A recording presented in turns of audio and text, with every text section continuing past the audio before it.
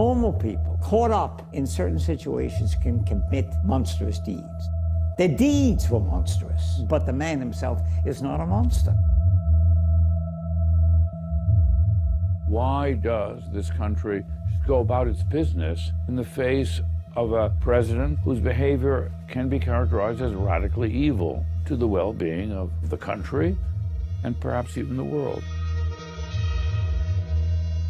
The power of ideological certainty today is really heavily driven by a fear of loneliness. They're just meeting people and asking them what is truth, what is white and what is black. That's great, but you know, just be careful, don't be executed like Socrates.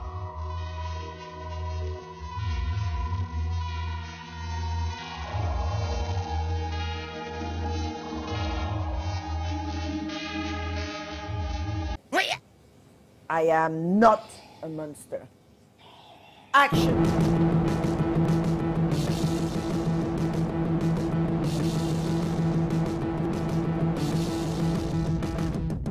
I am Nelly Ben Hayoun.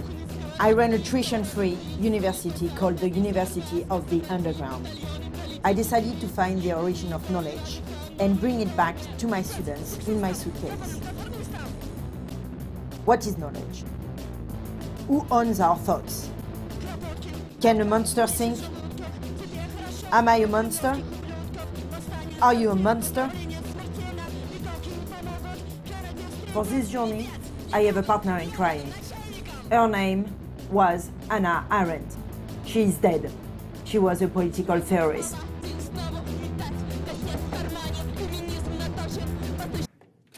Bonjour! Okay. Oh, such a delight to meet you. What an honor. You go here. I think, you know, Hannah Arendt and her philosophy is very much a part of like all my conversation with every single thinker we meet. I see. And I'm impersonating her. So I see. as you can see. Oh, that's what you thought. This yeah. is, I mean, did you recognize the outfit or not at all? Well, now I know what you're talking about, although, you know, of course I knew her. That's not the way I would see her dressed. I met her in 1972, in April. She was invited to speak at my college, not by me. At that time, I was not really interested in her work. Hannah Arendt is a political theorist? No, or? I think that Hannah... Is she dead? Is she alive? Oh, well, Hannah Arendt... I mean, you know, like just really the basics, because we need to cover the basics and then we can go in... yeah. Like if you were to go back to the basic of the basics. Well, okay. Physically, we know that she's born in 1906. Who is she? Hannah Arendt is born in 1906 and dies in 1975. When she died, she had some admirers and people. Now, in the second decade of our century, I think she's increasingly recognized as one of the most important political thinkers of the 20th century. If we see what's happening, not just in the United States, but throughout the world, the move to authoritarianism, the uses of propaganda, the systematic lying that's taking place, the disregarding of fact, these are all things that she pointed out as being characteristic of, for her, the 20th century. And when Hannah Arendt ends her book on the origins of totalitarianism, she says that the totalitarian regimes like Hitler and Stalin may end, but the temptation to use totalitarian means will persist. And I think that's the world that we're living in today. When it comes to ideology, and you know, understanding of how an ideology takes shape and forms. Yes. I'm really intrigued, and that's also a part of, you know, as an educator and running a tuition-free university like this whole notion of developing a form of education that in itself perhaps develop also a form of ideology. No. Ideology for her is always a negative term. For her, it's not a question of good ideologies and bad ideology. An ideology for her becomes a kind of system, it had a kind of consistent system that tries to explain everything. Ideology involves a certain kind of unanimity. Everybody thinking in the same sort of way, everybody adopting the same type of procedure. So she's very critical of the notion of ideology.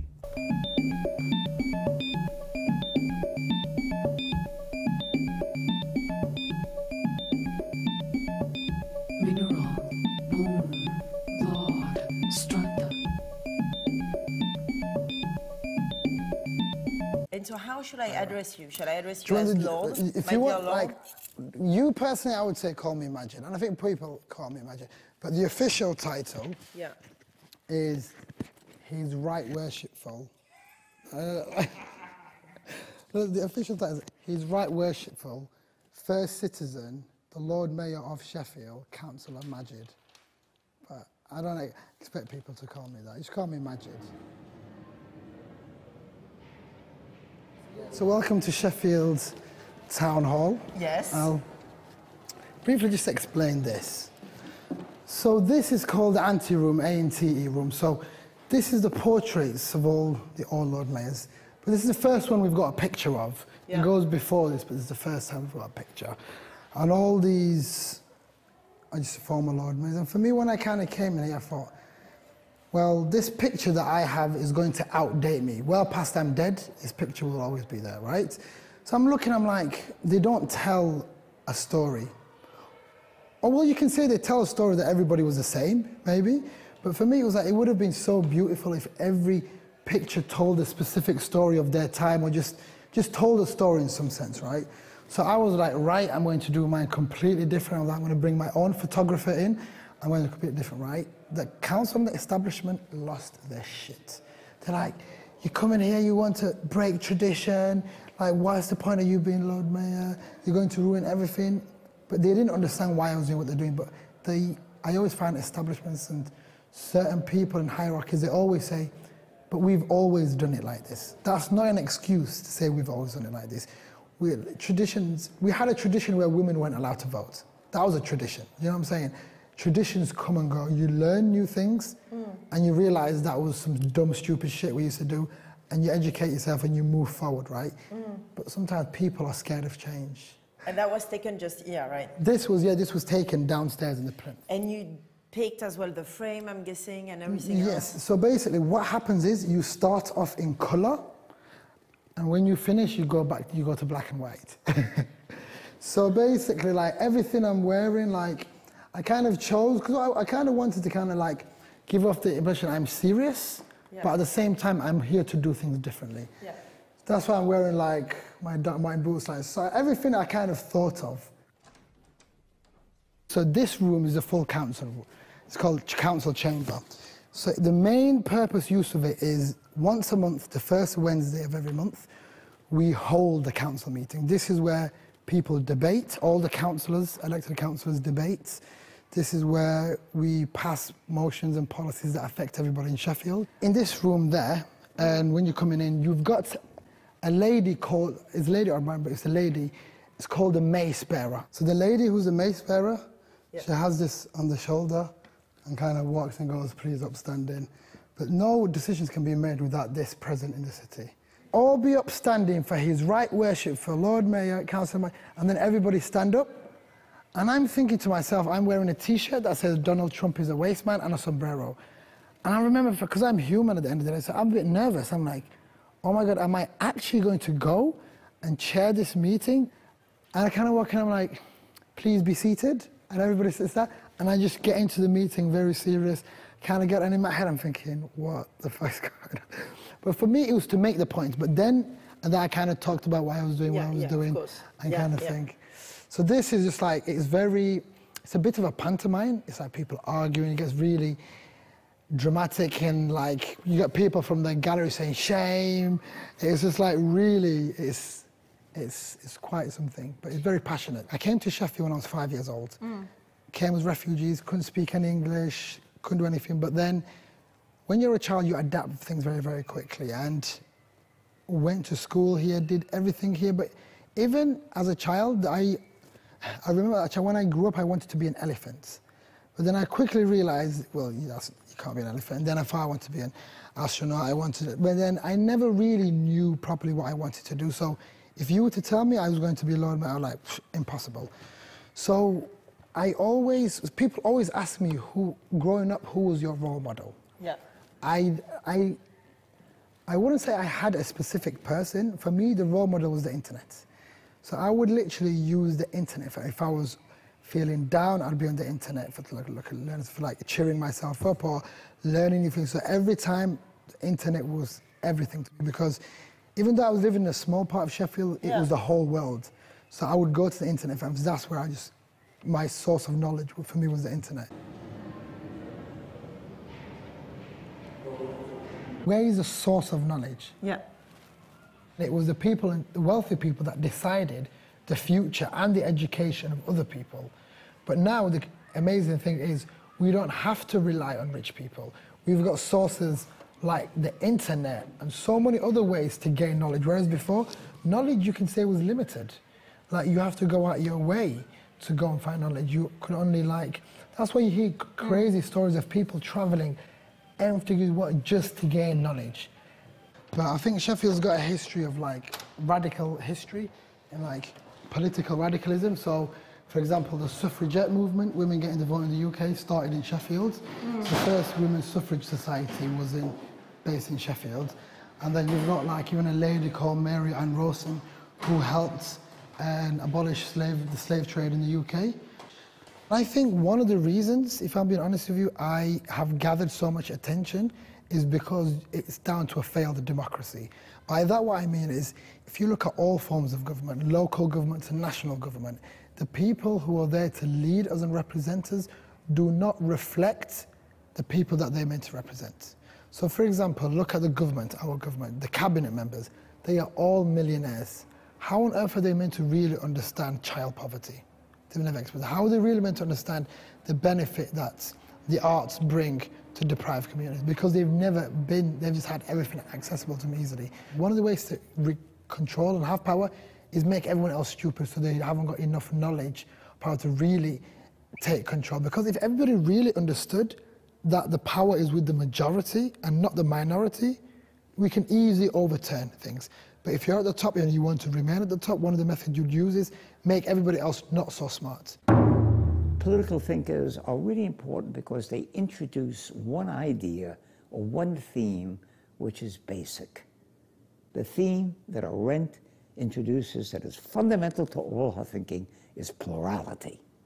And plurality, she means each of us is born into the world, has a different perspective on it. Politics, there's no politics without plurality. And this is why much of what we would call politics today is for her a disaster. And the attempt to get unanimity of opinion kills politics. It kills plurality. This is a deep, deep theme in Arendt's thinking, that there is no, when she speaks about the condition for action, political action, it's plurality.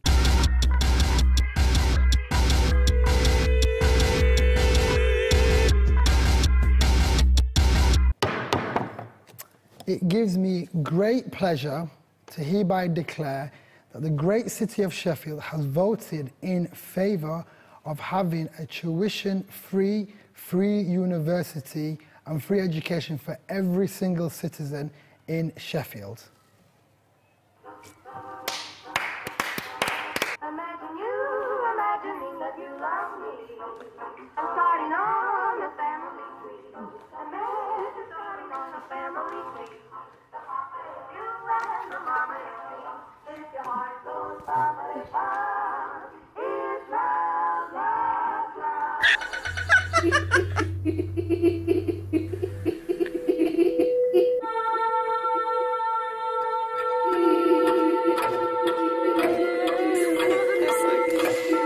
You talk about the internet as being the place where, you know, we can kind of share or at least communicate a certain form of knowledge from a generation to another. The ancient form of Homo sapiens or Neanderthal basically didn't need the internet to actually share their knowledge.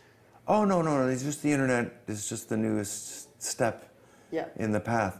And it's just an amazing step, right? Because not only is it a mechanism of moving information around, there are computers in the mix, right? And these computers are starting to become interesting. We wanted to make it so that people would turn to their machine to answer questions. Just even in the 80s, this was a radical idea. And then we wanted to make everyone into a publisher. It felt like a radical idea.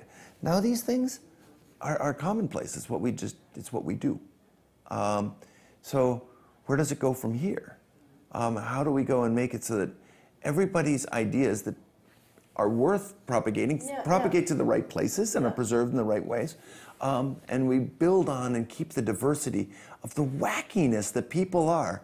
So this is the headquarters of the Internet Archive. And so these are people that are dedicating their lives towards going and making information permanently available to anybody, anywhere for free. So we don't charge for anything. The idea is to try to live and build that internet ideal of universal access to all knowledge. We digitize 1,000 books every day. 1,000 books. But how many machines like this do you have? Hundreds. And we're digitizing in many different countries. So we go and we find what are the things that should live. What are the family matters, 2 centuries of families of law in Ontario, Canada. And we make a choice on which bits should go first. Often it's the libraries do, and they pay us 12 cents a page. And then we digitize them and they make them available. Or people donate them to us and we want 1 copy of everything ever published. Beyond the will to measure. These are servers of the Internet Archive. That's about 10 petabytes of data. Goes mega, giga, tera, peta. This is 10 petabytes on both sides out of the 40 petabyte collection of the Internet Archive. And the cool thing about this one is the lights actually mean something. Every time a light blinks, somebody is either uploading something or downloading something from the Internet Archive. I think of it like open stacks of a library. You know when you can go up to a library and you can pull the books in the library? Yes. But this is even better. You can see the book is being read by somebody in the world. Do you just sit here sometime and just... Oh, yeah. Isn't it beautiful? Is it 24 hours? Always. What happens when there is no electricity, Buster? It goes dark. And? Nobody has access to this copy. Fortunately, we have another copy that's in Richmond, California, and we have a partial copy in Amsterdam, and a partial copy in Alexandria, Egypt. For real. So these... Who are these people? All these people, they're us. They're us. So these are people that have spent their lives building the Internet Archive. It's like the terracotta soldiers from Xi'an, China, right? These, if you work for the archive for 3 years, we make a little statue. That's me. This is just, there's more and more and more and more, right? These are just... More supercomputers. This is the Internet. This is the World Wide Web. Universal access to all knowledge. What does that mean? So we started universal? building this collection to try to be a basic core archive that could then be built into a library that then people could use for their education, for journalism, for dreaming, and then we wanted to take that work and put it back in. So it's just this cycle back through.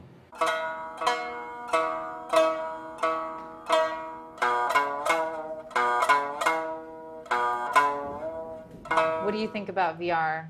How do you use it? How would you use it? Who would you pull into the space? You know, what do you think are the technical applications, the educational applications, the professional applications? If you had to pull a group together to think about the future of this technology, who would you include in that group? Yeah, what do you think are the strengths and what are the pitfalls? What about Google? Like, she died before Google. What would she think about Google? Don't you want to ask that?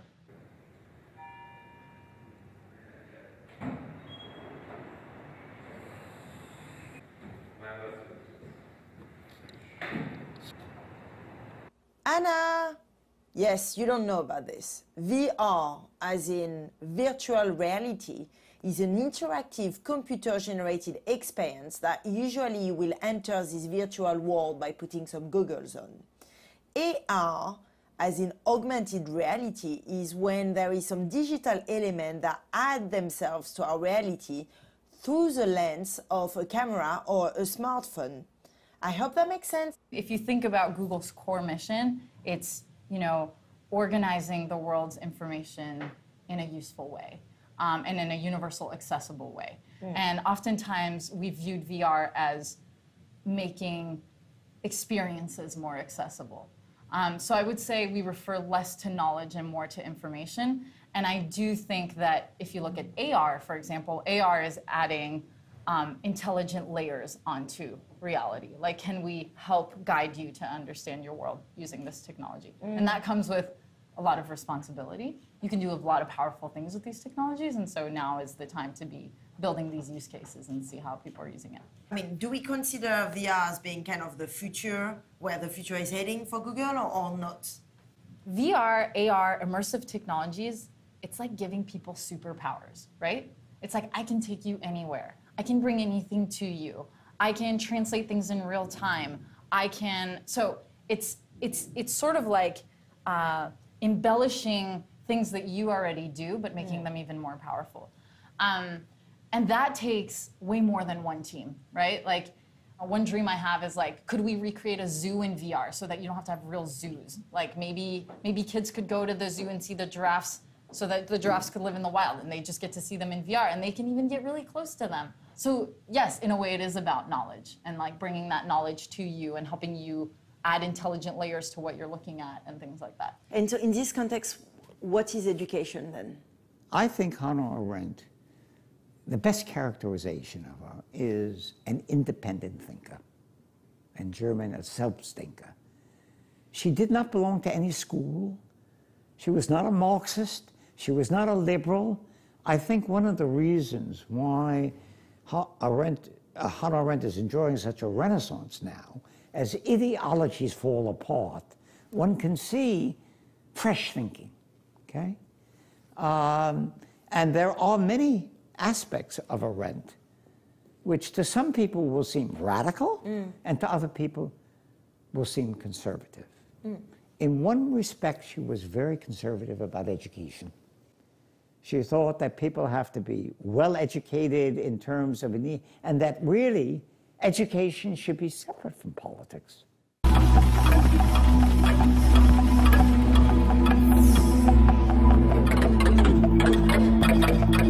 This is a model of the 1949 British economy, invented by Bill Phillips and Walter Newlin.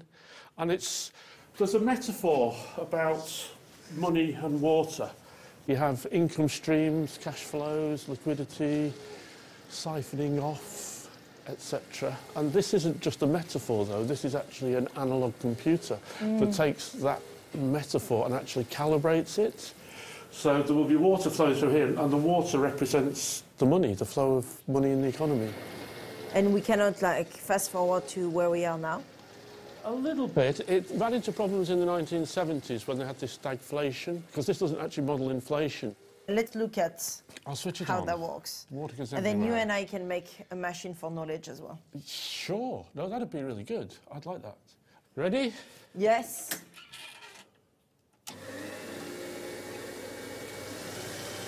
So who pays for university education? Now, it used to be that the government would pay, but they don't want to. They want to shut this one down. So what they decided to do is we're going to shut this down and make the students pay. So the students now have to pay. But the students haven't got any money. So how do the students get the money?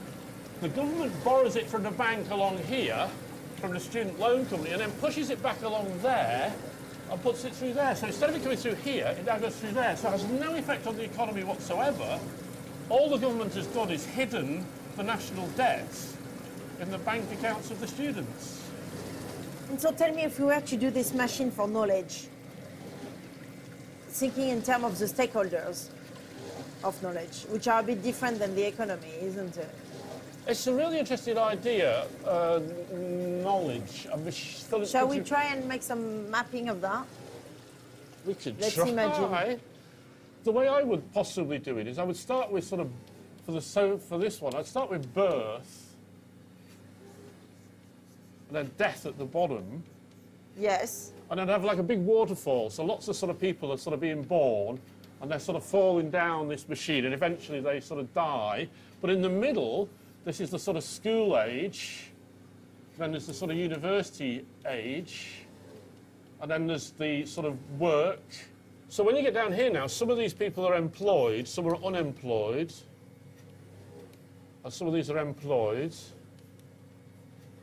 These are at the university, the creation of knowledge. Who's paying for it? We've already looked at who's paying. So now I have to have my Phillips machine with all its flows of the Phillips machine. But it's interesting because you are thinking of using the Phillips machine and sticking that one into the Phillips machine? Well, this is so because yes, I this is a wanted parallel. You to do an independent one. This is an independent Phillips machine, but they're coupled. The economics is coupled to the knowledge. Okay. They're all coupled together. Why are they coupled together? Because who's paying for the universities? Who's got all the money at the moment? It's Google, it's the Knowledge Society, the Information Society. There's a big link between knowledge and economics. Do you think it's always been like that, knowledge and economics related to each other? Yes, definitely. So I mean, it's obvious to an engineer that the Industrial Revolution was far more important than the French Revolution. You know, from our perspective, the wealth that came from the Industrial Revolution. So knowledge is directly connected to economics. That's... Yes.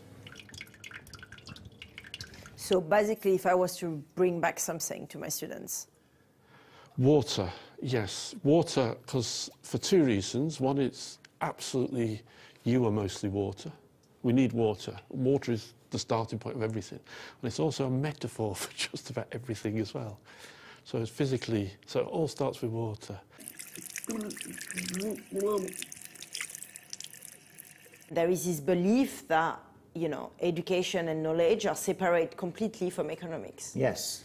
And that is something that I'm questioning. I think that she was so concerned to make people aware that Hannah Arendt was aware of what could be the dignity of politics, and not just in an utopian way, because she thought that the kind of politics and what she sometimes would call public freedom took place. It took place in the Greek polis, it took place in the American Revolution, it took place in the Paris Commune. So it's not something which is just a utopian idea. It has existed and it can exist again if people create it. But in her emphasis to underscore the dignity and the distinctiveness of politics, she sometimes draws a very sharp distinction between what she calls the political and the social. And she puts economics into the social, you see, so that she makes too great a separation between politics and economics. And my own criticism of Arendt would be, if you want to take your idea, Arendt's idea of politics, action, plurality, and seriously, then you have to be deeply concerned with the economic conditions that make that possible, you see. So that's like an internal criticism, and I think this was a blind spot for her. Margins.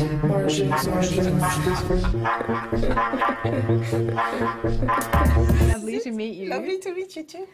So this is our school. This is? Nice. We're on the ground floor. There's no kids here at the moment because they're all upstairs. We just came back from, there you go, my summer camp from last week. So they're doing like a reflection writing piece about the summer camp upstairs. So shall we go up? We do, wait, I commit to you. We do, wait, transition to meet you.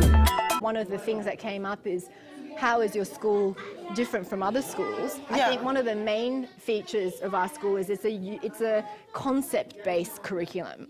It's not an activities-based curriculum. We want the kids to absorb and to be able to appreciate concepts, to connect ideas, and as you said before, like transdisciplinary. So being able to look at one problem from many, many different perspectives, gaining skills and ways of thinking in different areas and trying to see how they overlap, how they connect, how they relate to each other, how they are relevant to each other. Each year level has free time at some point in the week. Free time is literally like they can do anything. We don't tell them what to do, they completely make up their own mind. And you know, they can just laze around and read a book, they can go outside to the park. If they go outside unsupervised. We trust that they're their own judgment. So, and it's just a really important time where they decide what happens. It's almost 100% student-centered.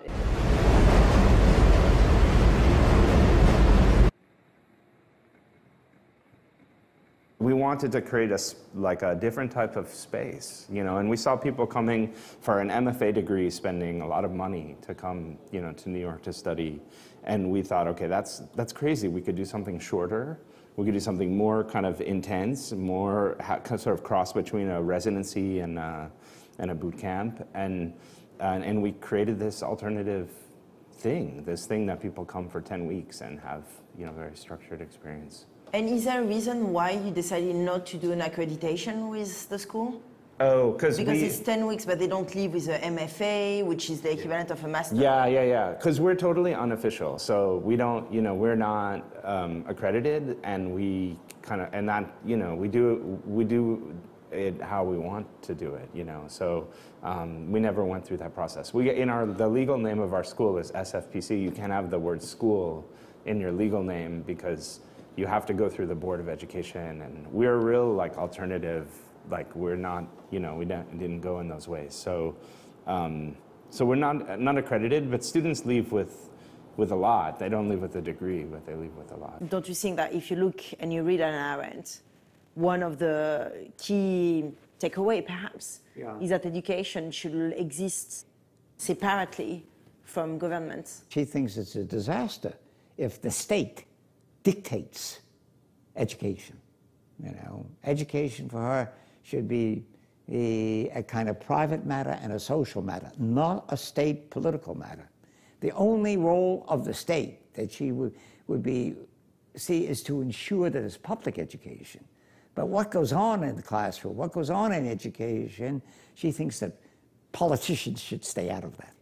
How about the students and the demographic of the students? How does that work? Yeah, so they're mostly kind of college age or older. So we have students who are from like 20, you know, up to 50, 60. Like we've had students who are sort of mid-career professionals, a lot of times like taking a break from a job. Because it's 10 weeks, you know, sometimes you can convince your boss to say, like, I want to go for 3 months and study. My class is called Recreating the Past, and every week we talk about a different artist. So for example, Vera Molnar, who's a Hungarian artist, like based in Paris since the 70s, she was writing code to control a pen plotter, to make algorithmic drawings. So students study her work, but then also have to recreate one of her works using modern tools. And what I think is quite beautiful is that they oftentimes, there's a gap, and that gap is really beautiful. We talk about it, and we think about it. And for me, the poetry is in that, and also in saying to students that the past is there to engage with.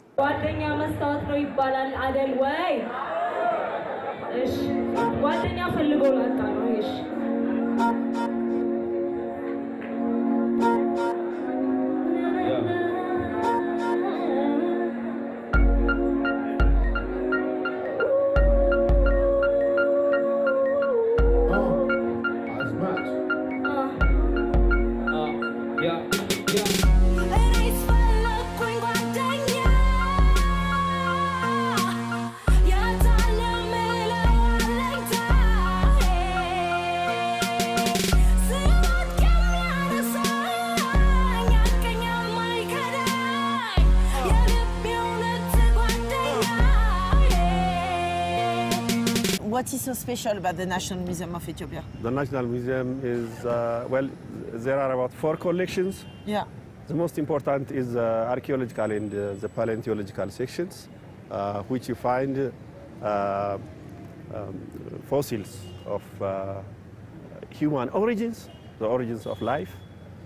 So I'm going to find the origin of humans here. Yeah. I mean, You know that Ethiopia is the land of origins. It is a source of human beings. We claim that because of the discoveries of Lucy and other hominids in the National Museum.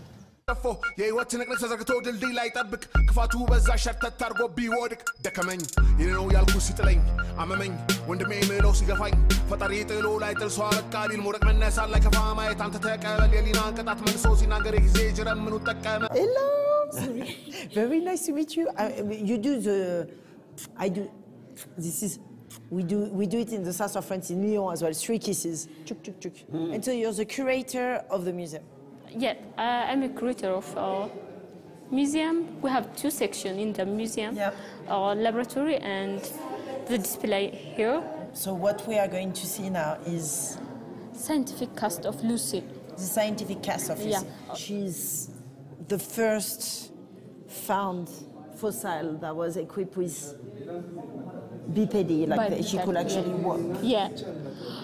Well, Lucy is unique because she's found before 42 years ago, 1974, and they understand the first, almost they found more than 40% of her body, and she gave detailed information about bipedalism, even sex morphology, so many things. That's why she's unique.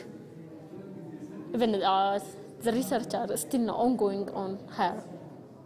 Was she able to think, to produce thoughts? Yeah, she's around 500 cc brain size, but even the brain size is changed through time. So she was able to formulate thinking? She was, yeah.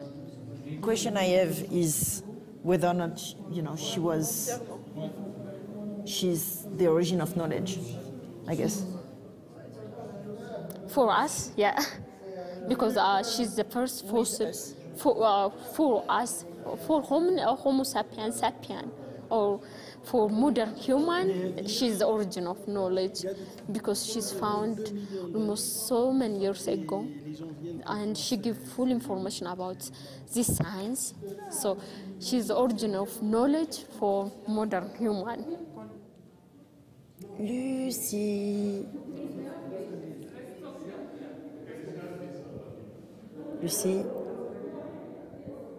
you are dead when you are young. I see your wisdom tooth.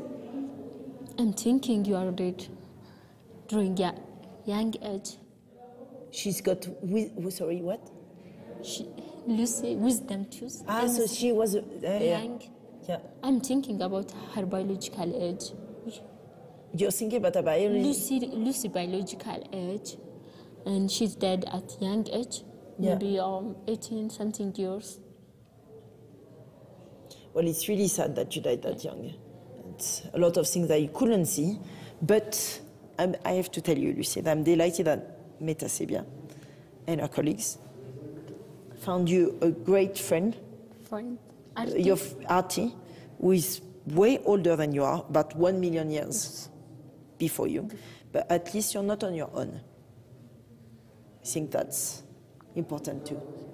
They sacrifice themselves for us as origin of knowledge. That's one version of it. Yeah. አብሮኝ የሚያለቅስ በህይወት ከፍቶኝ ሳነባ ከጎኔ ሳይርቅ የሚጓዝ ምክር የሚሰንቅ ለመንገድ ይጓዝ ተስፋ የሚሆነኝ ሳጣም አይርቀኝ Ak her seherusen atneb redit enef hetneb jarsen ab jetsen bertu jesertu ich enef sehen imsen iu hutu nechersen. We don't know the exact pronunciation. We have some clues because Coptic, which is used even today in liturgy, is basically the latest phase of the Egyptian language. But we are not sure what was the precise pronunciation of ancient Egyptian language. And tell me a bit more about where, where this Rosetta Stone was found. Yeah, it's called Rosetta Stone because it was found in Rosetta. Do you have like a map on this? And then that's Rosetta. But then, of course, Champollion wasn't there. No, he wasn't there. No. So it was found by one of the soldiers of Napoleon. Yeah. So he just found it, and he already recognized the importance of this text. And later, after Napoleon was defeated, it became the property of the crown. What is being said here in the Rosetta Stone? So that's actually the same text written in different languages. This text said that every temple should have a shrine, a special shrine with a special statue of Ptolemy V, and this should be venerated. Is that to say that basically communication really started with trade? That was the most important thing at the beginning, obviously. Just if I send a product from one place to another one, I should write the addresses or the quantity or anything else on that. So that was the first use of the hieroglyphs and the symbols. Later, it was adapted for other purposes, obviously, from rituals. That was quite important on temples, for example, and also for the purposes of the state. So do you know what the weight of the Rosetta Stone is? It's written in somewhere, it's quite heavy.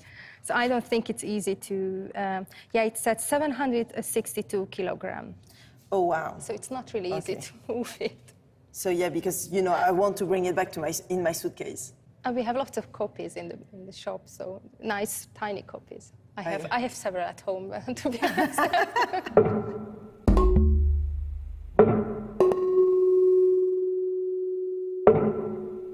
What is Hannah Arendt's definition of a monster?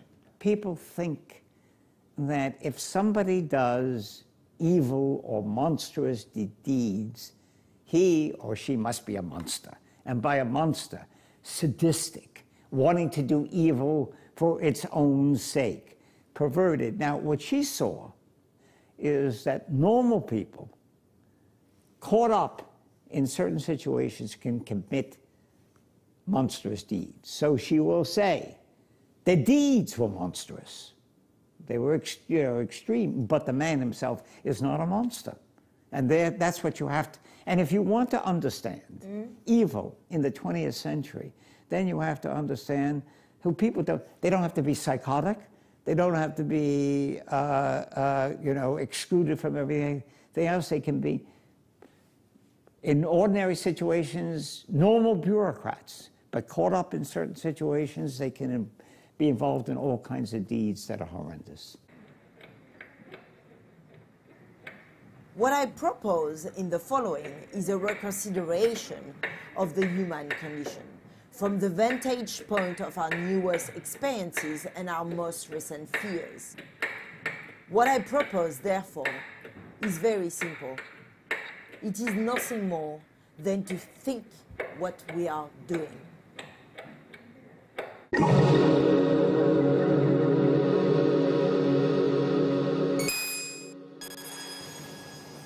Ohayou gozaimasu. Hashimemashite. Hi, Nelly-san.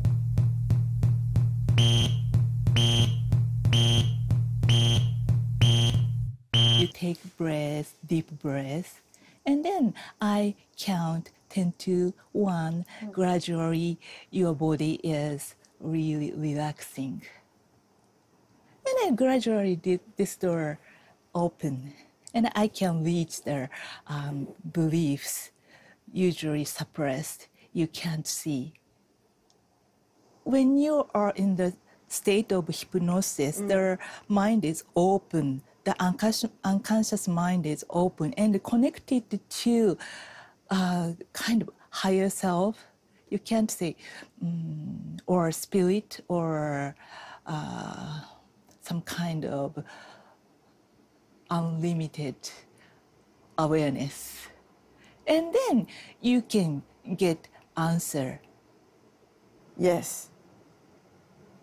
Can we try? 3. I'm thinking 2. I think I'm thinking freely. 1. You can see something. Or right or images.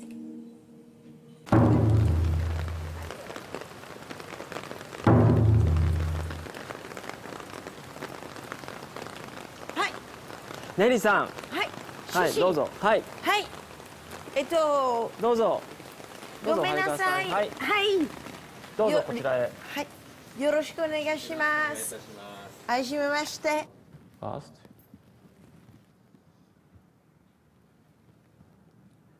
Then to clap.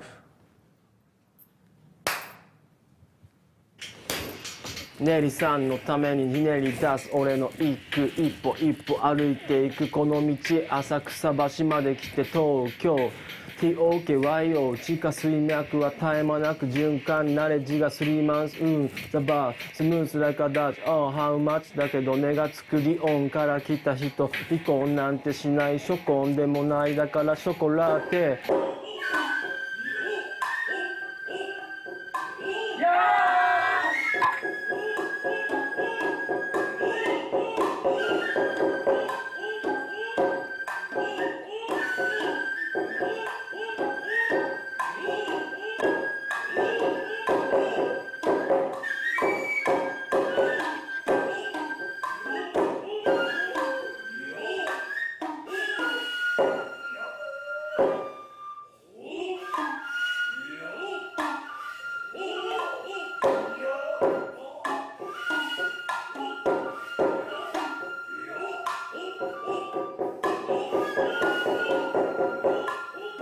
Hannah Arendt Japanese style.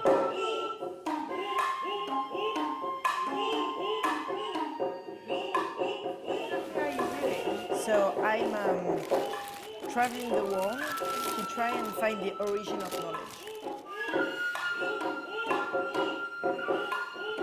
Hannah Arendt, that one. That's the head I'm making. Bum, bum, bum, bum, bum. Bum, bum, bum. Bum, bum, bum. 朝日に輝くビルの街流れるハイウェイ希望の彼方へ空色の風が夢を運ぶよ宇宙の力を100ボルトに変えてスパーク一発やり逃げみんなの朝を照らし出そうスパーク一発吹っ飛べパンパンパンパンパンパンパンパンパンパンパンパンパンパンパンパン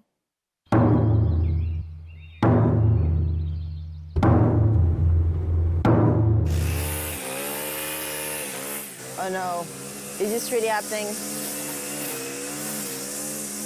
So just briefly, this is the Hannah Arendt Center smoking porch. Smoking porch. So Roger can tell you the story better than I can, but when he went to Leon Botstein, the president of Bard College, and asked to house the Hannah Arendt Center in the Mary McCarthy house, because Mary McCarthy was Hannah Arendt's best friend, he said only if the porch is a dedicated smoking porch, because Hannah Arendt, as you know, never stopped smoking her entire life. Oh dear, not on my dress. This is our seminar room, and this is Hannah Arendt's desk that was brought from her apartment on Riverside Drive after her death. According to Jerry Cohn, her literary executor, it was not accounted for in the will, and the executor of her will, Lottie Collar, called him and asked what to do with it. And they said Bard would take it. People sit at it and write. We put food on it sometimes when we have lectures. But it's this horrible Formica thing that she had in her apartment and wrote on. So this actually, I mean, I feel quite emotional about this. You know, yesterday... I jumped on it the first time I saw it.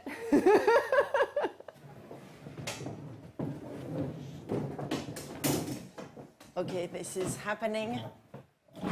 I mean, what a delight to be moving this desk with you. This is probably one of my biggest honor to date. All right. Okay, so I think we should be, let's see, here. Yeah, don't fall on the Porsche. Let's see. So we can come back a little more. This is fantastic. Okay, great. So that's good. We can take maybe these two chairs for us. Why don't we? I mean, this. From inside that are clean, and then. Yeah, I mean, you're right. I think they're a bit dirty, these ones. Yeah, it's one. Perfect.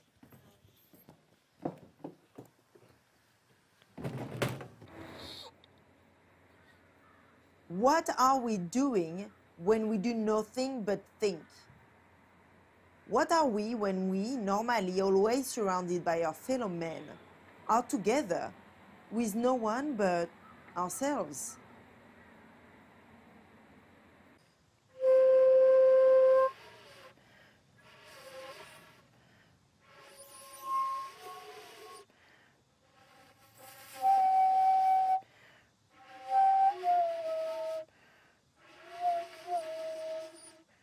What I love about Hannah Arendt was that she was willing to write about all sorts of everyday events, take chances, be provocative, be bold.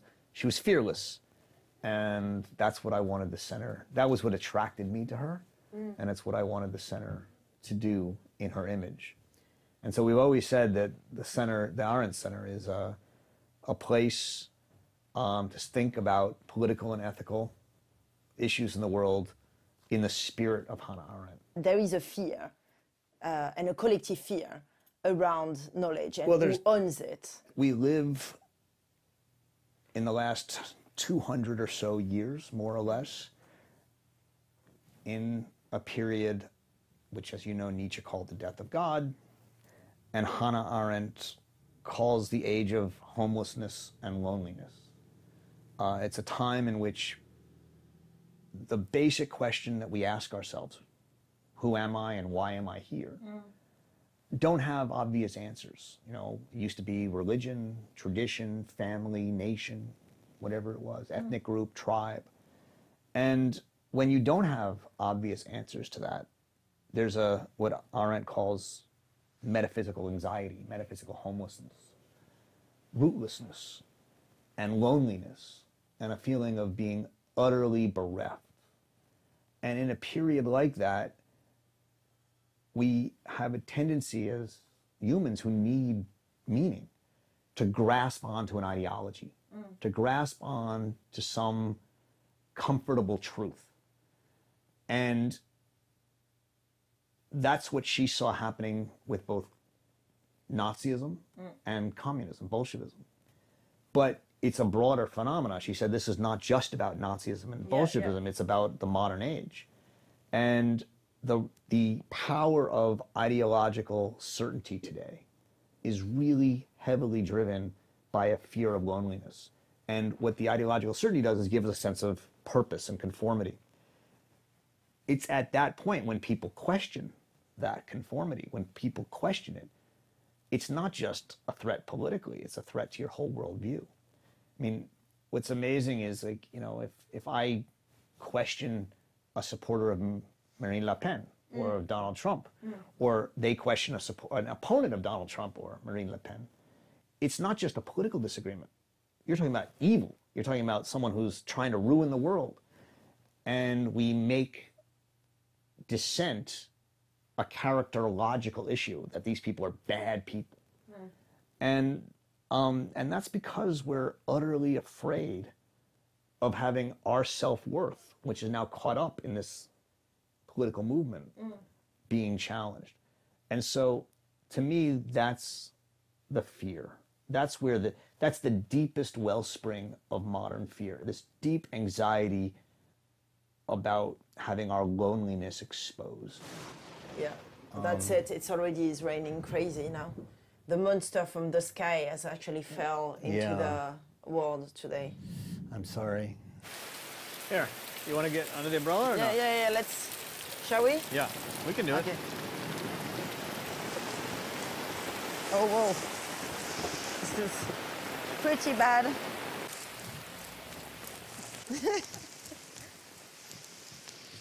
Okay, here we go. Oh my God. Sorry about this. It's all right. I guess this is...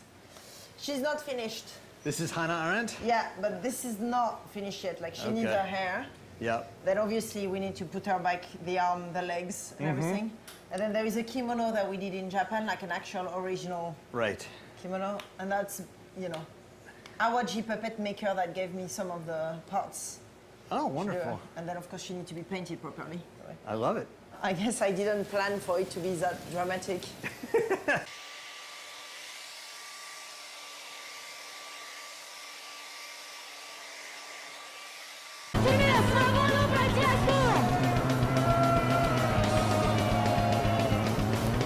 Bonjour, shall I address you as Mr. President? Come in, come in, come in.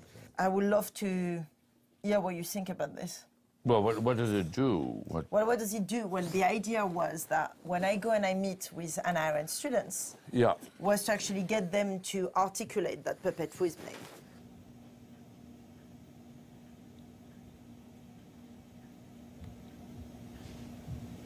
Tell me about you and your relationship. So you started to tell me about that just now, like where you were saying that. I was a student. To say that I had a relationship with her is an exaggeration. You know, I met her when I was 16, and I graduated when I was 20. She was extremely nice and gracious to me. If I learned anything from Hannah Arendt was observing her think, which was how someone reacted to something said to her. It was as if you could see, I've said this often about her, if you could see, as in a watch, the mechanism move. You could observe how she thought in response to a stimulus, someone saying something. Yeah. Well, is this where you spend the most time? I don't know. Yes, go ahead.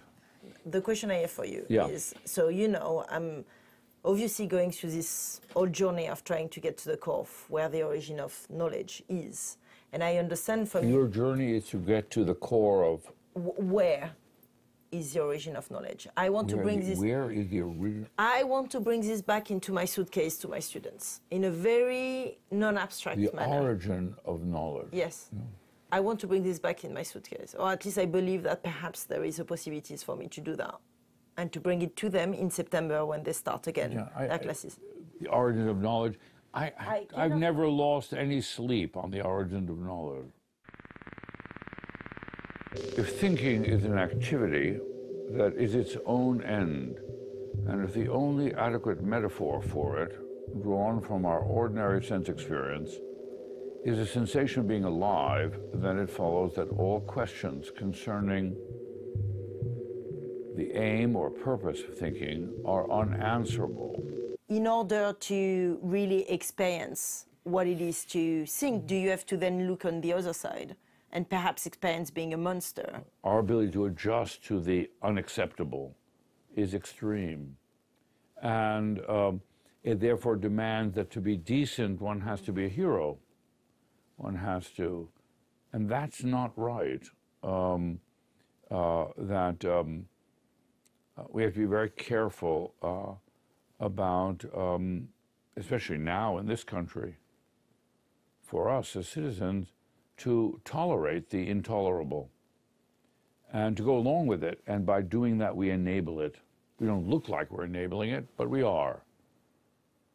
Why didn't the country shut down when they began to separate immigrants, children from their parents?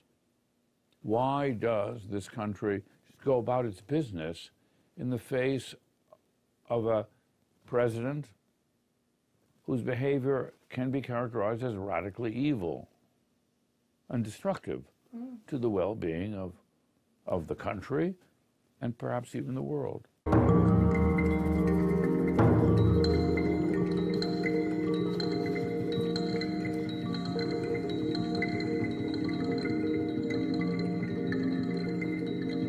I mean, I've been traveling a lot for the past months, I mean, as you know, being a scholar and being also an educator, like it's not like if the summer drag on forever and, you know, we have to go back to our students eventually, so that cannot last forever.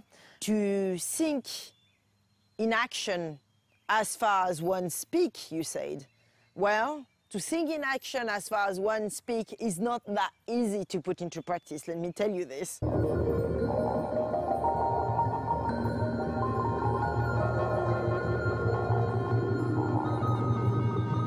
What was our perspective on, you know, the ownership of the thoughts? Are our thoughts our own creation?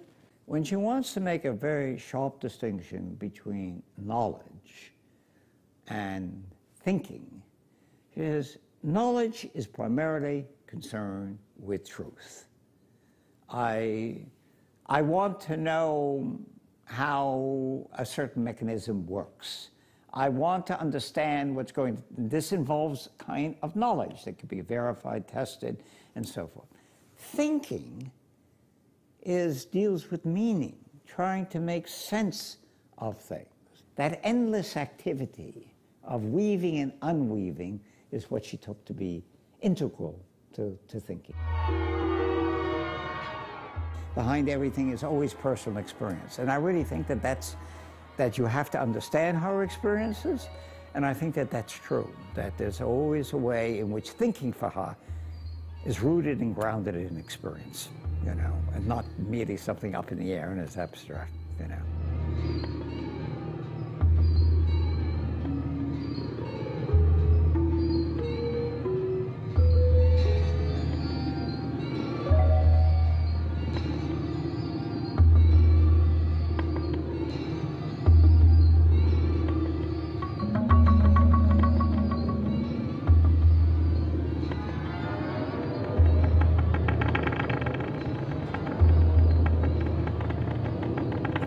Like what's happening. Okay, so we're gonna make Anna is her name, Anna. Yes. Hannah with a H. Hannah, okay. We're gonna make you a very nice kimono from the hand painted cotton fabric here. Nelly was so successful to make. And the kimono, we're gonna keep the sleeves semi-formal for semi-formal occasions.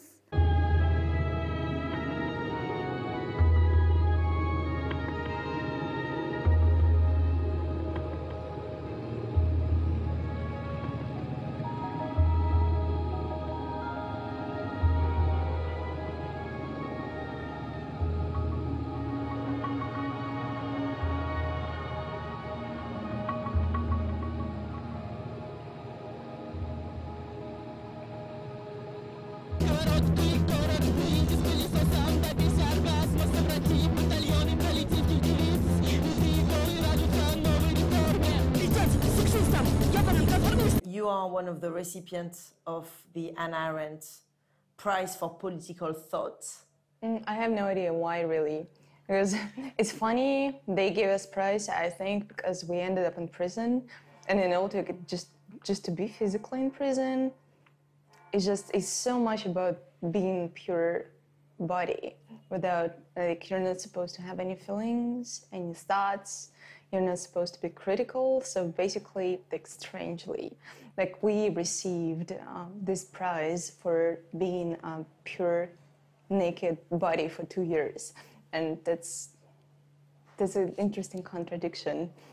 But, you know, culture exists just because of contradictions. Do you think you are a monster? I don't, like, personally identify myself with a monster. I'm more like punk, or I don't know, a witch. In our criminal case, we got all these things, like we were making devilish dances, and we were fighting with invisible devils, and we were just doing boxing, and I was like, oh, it's just shadow boxing. It's not fighting with devils. But they were like, oh, we need to call for an exorcist and stuff like that. But in case of women, it's not a new thing. So what I'm facing and what I'm trying to analyze now is what kind of monsters prison brought to me, to my mind, and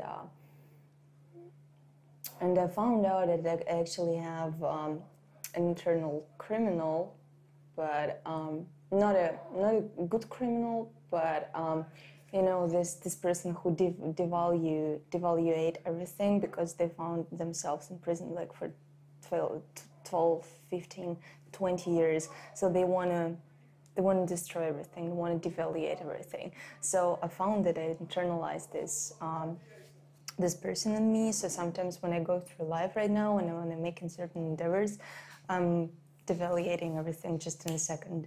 Like I'm trying to, I don't know, like create a piece of art, and then I'm coming as that person, and I'm like, what the fuck is that?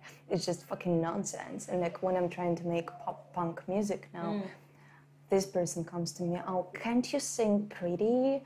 Like, because they want everything to be pretty and they want everything to be ideal. It's a, you know, part of criminal culture.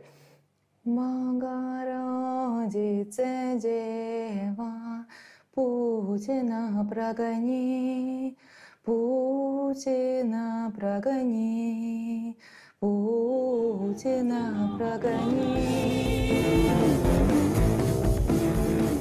Черные рясы, золотые погоны, все прихожане ползут на поклоны, призрак свободы на небесах. И правда отправит Сибирь каталог.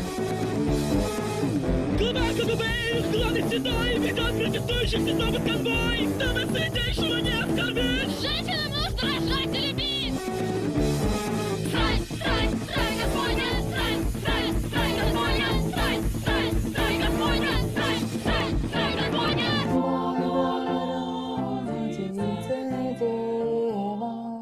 Стань феминисткой, стань феминисткой, стань феминисткой.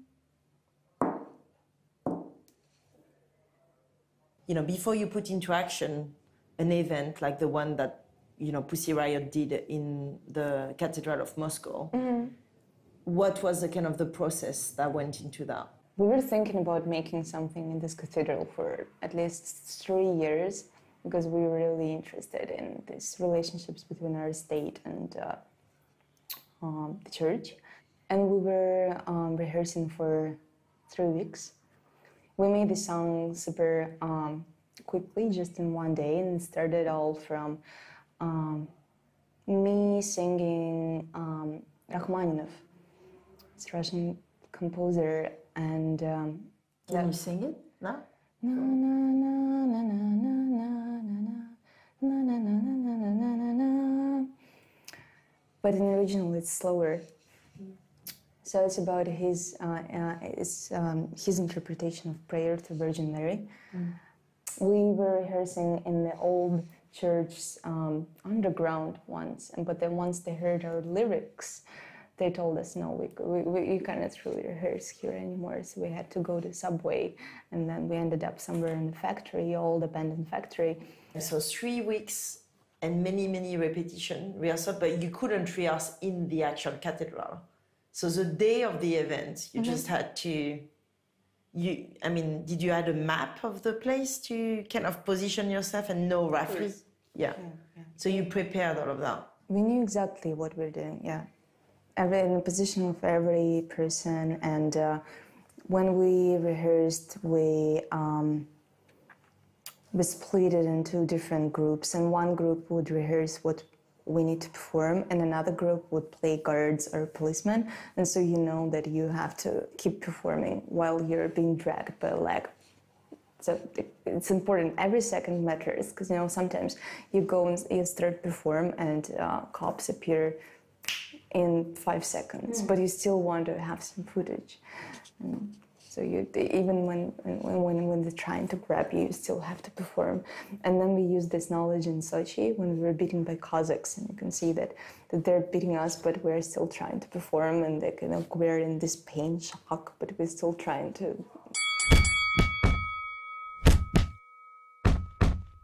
Do you want to be the girl? I prefer to be a guard. Okay, so but then you have to direct Because I have me. this internal guard, internal criminal. Okay, so we can work it out like that. But you have to direct me and tell me what you want me to do to you. The answer, it seems, will depend on what we understand by power. And power, it turns out, is an instrument of rule.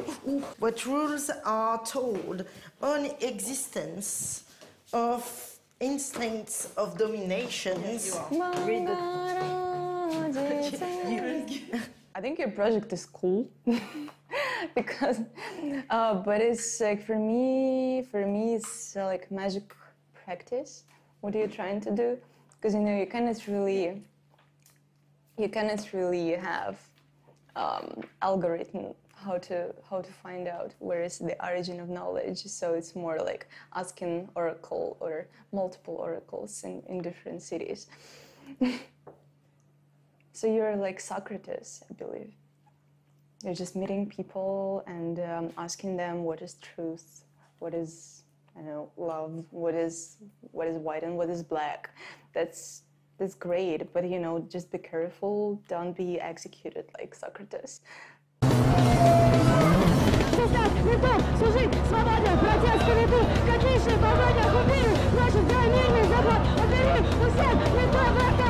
Which puppet shall I bring to Noam Chomsky? So I have two puppets. One of Hannah Arendt. This is the Hannah Arendt one. She's not finished, obviously. She's missing her hair. And I have your one. And one of them is supposed to go to Turkey. Because she was supposed to go, Hannah Arendt was supposed to go to Noam Chomsky. And you were supposed to go to Turkey. If you want. No, but I hear you. Like, I want to do what I think. Is there something that you want to say to Noam that I should consider? Or that your puppets should consider? No, just say hi to him. So, that's it. But then I should bring him your puppet. Okay. Okay. Because sometimes I feel like we're activists. We have to be selfish. We're thinking. We sometimes forget to take care of ourselves. And my first thought was to, of course, you have to bring Hannah Arendt's puppet to Noam Chomsky because it will be a good, modest thing to do. But then I was like, fuck it. I want to be a beach activist. Because it bring me. I wanted to fill you up with my exhalations and drink out all your flesh, but keep your bones and skin still flawless.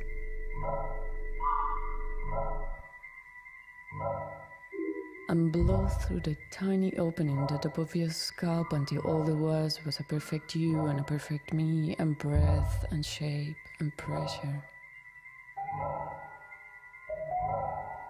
And I would be the breath, and I would press against the back of your eyeballs, the root of your spine, the back of your teeth, the smile of your shoulders, the inside of your navel, the slippery side of your throat, your vocal cords, your voice box, your Adam's apple, your cheeks. We started the whole journey going to Japan, where I got trained in kabuki, bunraku, learning. This is awaji puppetry, which is like a specific type of puppet. This one is from Nadezhda of Pussy Riot. And she wanted her puppet to be with you. I'm just going to put her there. Anyway, that's a bit often. What will be your definition of a monster? Humans have been around for a couple 100,000 years. They have never faced the prospect of destroying themselves and everyone else. That's recent. Actually, it's since the Second World War. At the end of the Second World War, we entered a new age, the nuclear age, in which human intelligence had achieved the capacity to essentially pretty much destroy everything. And we've been living under that shadow for 70 years. It was not known at the time, it is now known, that around the same time we entered a new geological epoch, which geologists call the Anthropocene, referring to a geological epoch in which the nature of the environment is drastically impacted by human activity. And with this, very well known people of great talent and understanding are plunging ahead to make it worse. I'm trying to bring back to my students the origin of knowledge. If you go back far, well, of course, knowledge is not fossilized. What's fossilized is some of the consequences of having knowledge, like tools. Neanderthal, the closest to us, who were making extremely intricate tools. In fact, so intricate that to duplicate them requires technology. But with an interesting aspect, and Neanderthals spread all over a huge area of the world. They all made the same tools. They never changed them over a long period. When Homo sapiens comes along, all of a sudden you see an outburst of creative activity. Something new happened. In fact, I don't know if you've ever gotten to the say the Lascaux caves. Oh yeah, we filmed that actually. We went to the Lascaux cave too. Well, see, well, I'm glad we are thinking the same way. This is good. Well, I was lucky enough to get into them before they were closed. So I saw the original, and it's just staggering.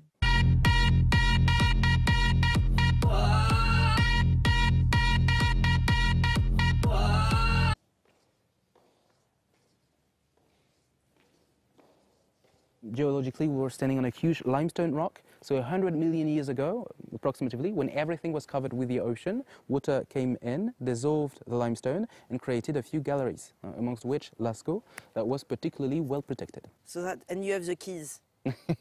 I have the keys over there. You love that cave, the fake one. Yes, but I understand that if you work in the origins of what? Knowledge. Of knowledge, you could be more interested in the original site.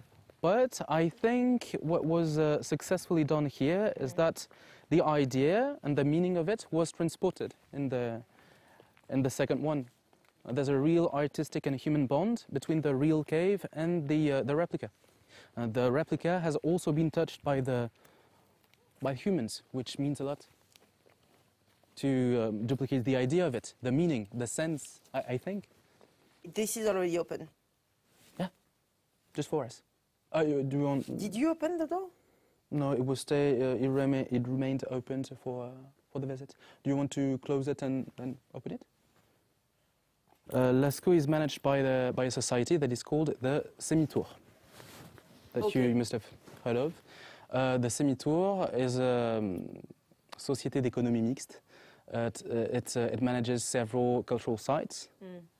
And they are my boss, the Semitour. So they own the space? Yes. Lascaux II is their property now, and they are in charge of the managing of other cultural places.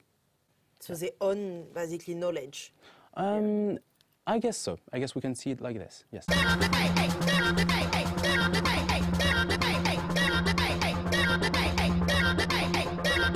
We have this immediate feeling when you enter the cave. This was done by an artist who was experimented. It's not a beginner's job. So every dot, every stripe is here for a reason. They want to communicate something. It's like some sort of a code, but we will never be able to break it. But it wants to communicate something. So this is thinking. This could be representation. The cave might be the beginning of a new knowledge, a certain form of knowledge, a knowledge you can look at. There are other forms of knowledge, I guess, a knowledge that you can listen to, a knowledge that you can touch. This one is something that you can see, maybe read, or reinvent. So what shall I bring back to my students then? And actually, you know, if I was to bring back the origin of knowledge, what shall I take here? Here, I'm afraid technically and legally you can't take anything from this cave, but you can take the keys? No, you can take like a visual memory. You can take a photographs with your mind and evoke it to your students. That's interesting. Don't know if they really would like that. Yes. What else can you offer? There you go. You can have, if you want, this necklace. That would be for you. But how about, what are you going to do without your name tag? I'm not going to do anything. This was my last day after my 8 years of good service. What do you mean? It's actually your last day? Yeah. Is this real? Yeah, it's the end of my guiding career. No. Yeah, it's true. So you can have it. Yeah. Is this true? Mm-hmm. True. It's the last day of my contract, so it was a pleasure to have you guys in my last visit. So now bringing this back into contemporary technologies such as artificial intelligence, for example. Yes. Do you think that if she was still with us now, would she have considered artificial intelligence a form of ideology?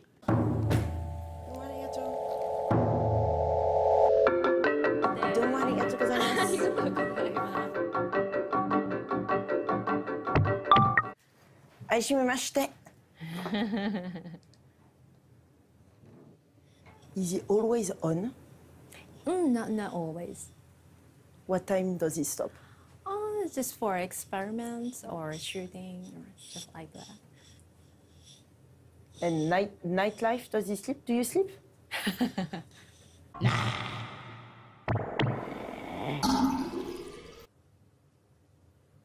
Can we touch his hand?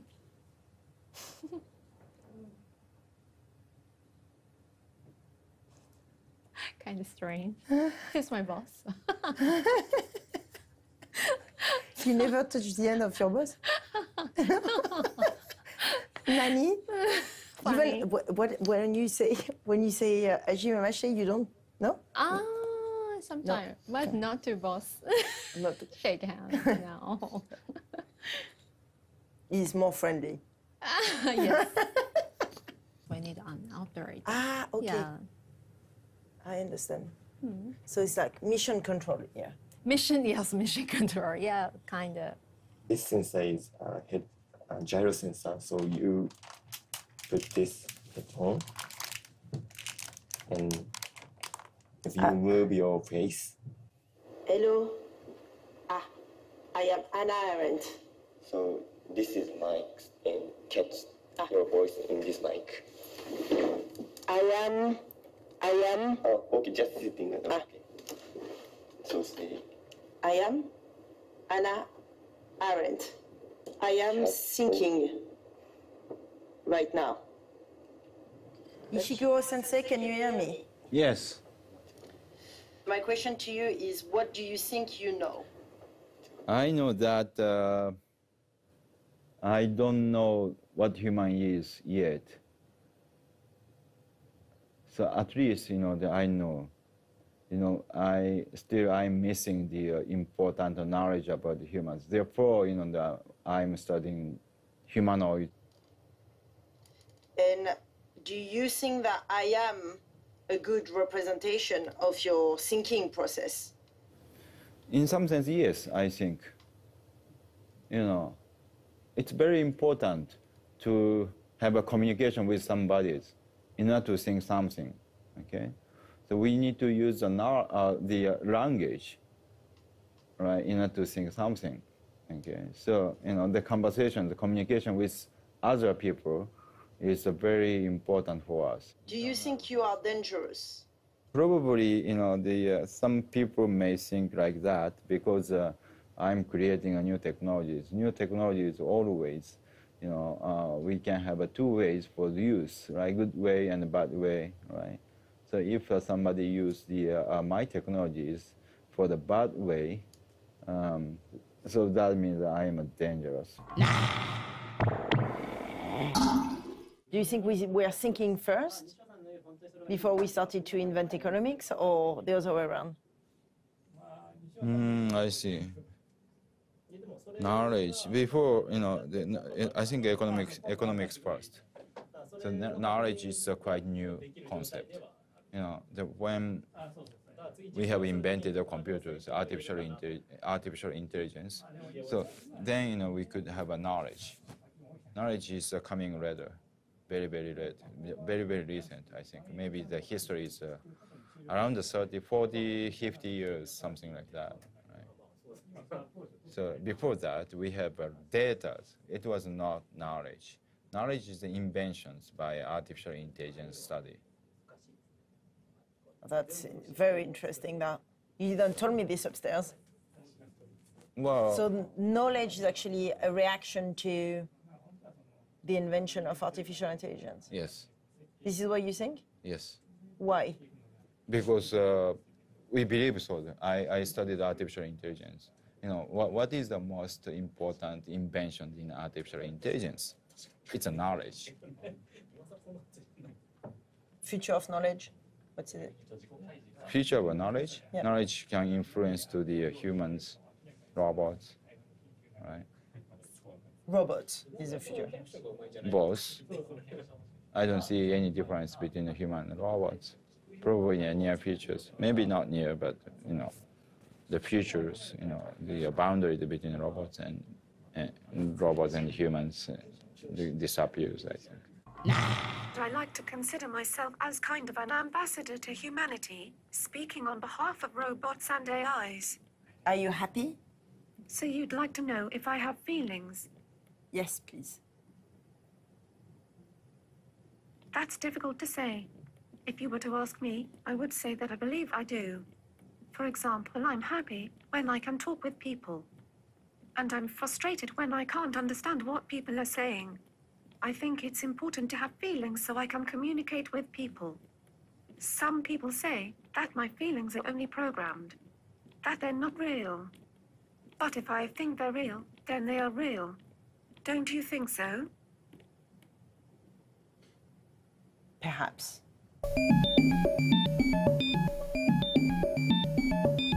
I'm Neil Harbison and I'm a cyborg artist. I created this antenna which is implanted in my head and which allows me to extend my perception of color beyond the visual spectrum. So this is an organ that gives me a new sense. It allows me to sense infrareds to ultraviolets. Also, I can connect to satellites so I can sense the colors from space. So I see this as an artificial sense that allows me to reveal reality and to explore reality in a deeper level. How do you think? How? Yeah. I think with lots of images and shapes, and then it puzzles. So tell me a bit about that, like this notion of revealing reality and how that relates to knowledge. Well, there's a lot of reality that surrounds us, but that the human body cannot sense because we don't have the senses to perceive this reality that surrounds us. So now, through technology, we can create these new organs and new senses and sense this reality that has always been around us, but that us as humans have never perceived. And this will allow us to discover the planet in a way that we haven't discovered yet. So all what we know comes through our senses, so the more senses we have, the more chances we'll have to learn and to gain knowledge. So I think that we will see many more people merging with technology and adding new senses to their bodies in order to reveal these realities. We are a species that for thousands of years have been designing the planet, and we've been changing the planet in order to survive, and I think this should change.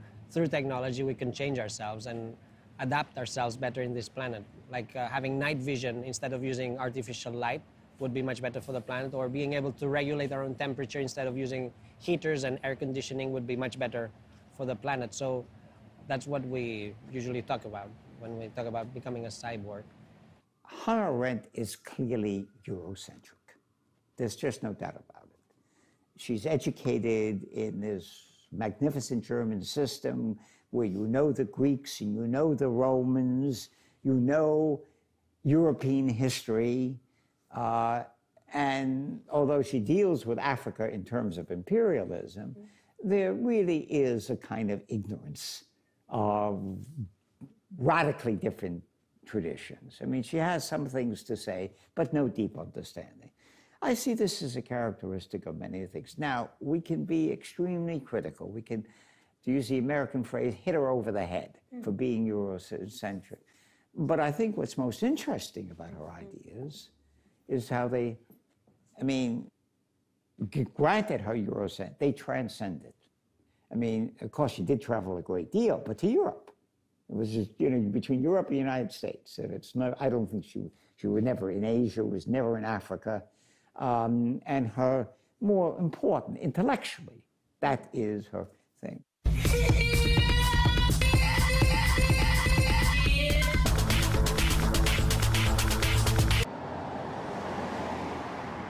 She says, so do you know the difference between love and desire? And all of us were 21 years old. No. He said, well, and she's there, do you know the difference? Okay. Do you know the difference between love and desire? Yeah. Yeah, that's good. So, no. So she gives the answer. And what will be the answer? So I'll say to you in very Friendship? No. I'll give the answer in very neutral voice and you can perform it. Yes. When you desire strawberries, you eat them. You eat them. You eat them. When you love strawberries, you plant them. Someone like Arendt is a giant, but she's a giant in a certain conversation from Socrates to Arendt. But she doesn't for a moment doubt that the most important ideas come from the Greeks, and the question is how do we restate them for the present? That's the issue. So here is Arendt. I'll exemplify it this way. Here is Aristotle. Yeah. Right? Yeah. Here is a very long journey. It's the whole story of Western thought. Yeah. Coming from here to here. Yeah. Very complicated. And she gives you a picture of this, her version. Yeah. But this story is in all these other places. So if you want to go global, you have to have some idea of this also. Not have only this story and then say, how do we move now? How do we make it universal? No, sorry. You have to say, I went from here, I came here. Then I see this whole history here. Then I go here, then I come here. So it becomes a slower business, and we can still get to something big, something global, but not by the shortcut. For me today to study globalization, it cannot be done unless you pay some attention to concepts from the global south. Ideas, not just behavior, you know, not only markets, trade, media, images, but concepts. And how do you find them? By, it's a hard path. It's a little bit like doing kabuki or no. Ideas which are not also products of contact with the West. So it's not like the French came to India and therefore Indians began to talk about fraternity. No. What were Indians talking about long before they met anybody from the West? They had ideas. They had Sanskrit language. They had this, they had that. But do we know enough about those? Answer, no.